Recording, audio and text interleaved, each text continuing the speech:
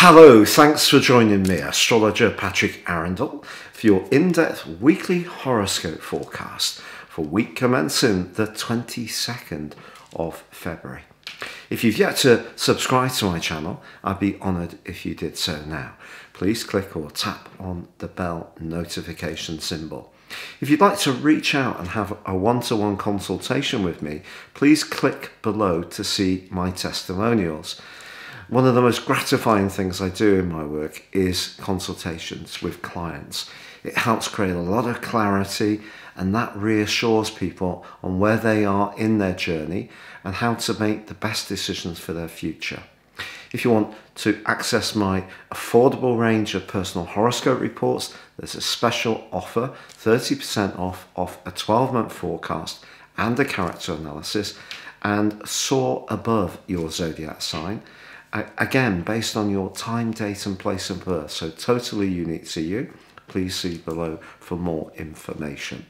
Hello Pisces, and welcome to your in-depth weekly horoscope for week commencing the 22nd of February. You have the sun, the gorgeous sun in your sign, along with your co-regent of Neptune. That's a pretty decent combination to have with you. But you know, you're going to be joined on Friday by Venus, the planet of love. If a relationship situation has been giving you a lot of food for thought, you've been feeling very reflective, or it seemed that others have been keeping you at a distance, if you felt marooned or isolated, once Venus enters your sign on Friday, you're going to come much more into the present. If there have been some painful separations around relationships, you can start to move forwards with a much more optimistic heart. But also this week, the sun in your sign is forging a brilliant angle to Uranus. Uranus is about the truth. It's electrifying. It shakes things up. It can be very rebellious. It pushes back against the status quo. In your third house, it's been making you feel, I think, really quite on edge at times, particularly once as the sun was moving through the sign of Aquarius. And of course, you've still got Saturn in Aquarius forging a right angle to Uranus. So anything of a deeply personal nature that's a little bit unresolved, and it may be to do with past issues, particularly past hurts, or self-limiting ways of thinking, or your own sense of difficulty around certain elements of life. What Uranus is doing by clashing with Saturn is kind of electrifying all of that and making it difficult to deal with. So it could be at times that you have a great need to sort of like get a pillow and sort of bang it against the settee, or let some steam off in some way.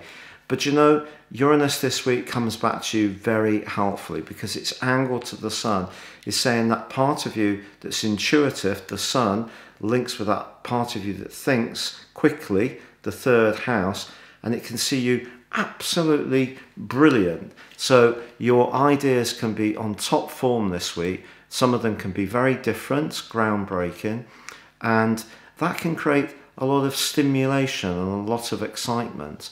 Also, Pluto in your sector of the future and your friendships and the collective, that's forging a brilliant link to Mars, also in your third house. If you've got a clear idea of your direction of travel, the signposts are all in place. This combination in the Earth signs of Capricorn, Pluto, and Taurus with Mars gives you the heft to really go for it. Your speed of travel can be quite remarkable, and nothing really is going to get in your way. Not because you're going to overpower people unkindly, simply because if you've really got the plan clear, the energy is all going to be flowing so well for you to push you forwards, and that's really dramatic.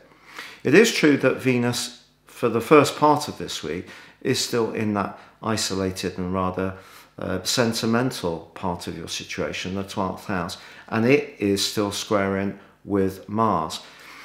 Perhaps in an existing relationship, issues that should have been spoken of a long time ago that have been bottled up, or perhaps opportunities weren't taken to clear the air, there may still be a need to do that. So if you have things that you have been keeping to yourself, that need ventilating, let them out. Because by Friday, as Venus enters into your sign, not only is this a new start romantically, Venus is very much to do with art, design and presentation.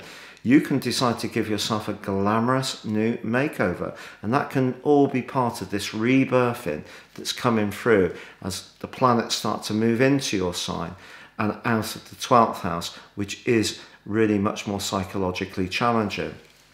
We do have, however, a full moon in your opposite sign on Saturday. Someone somewhere can probably accuse you of being too single-minded, that you want everything on your terms, that you're not staying conscious of how it feels for others. Because Saturn forges a quincunx with this full moon, Uranus actually forges a tremendous trine to it and a sextile to your sun. But the quincunx with Saturn, of course still in that 12th house, much more psychological. It's possible that you aren't seeing yourself the same way that others do, and it can be quite bruising if someone does push back on your world view. But if they do, try to let them have their point of view. Don't close them down. Let them say how they feel. They may actually be saying it no more loudly, no more volubly than you would do. So give them the chance to say it, because you will find it will break down lots of walls and resistance, free things up. And on the whole, Pisces, this is a week of real progression for you. And Venus moving into your sign is something to really behold.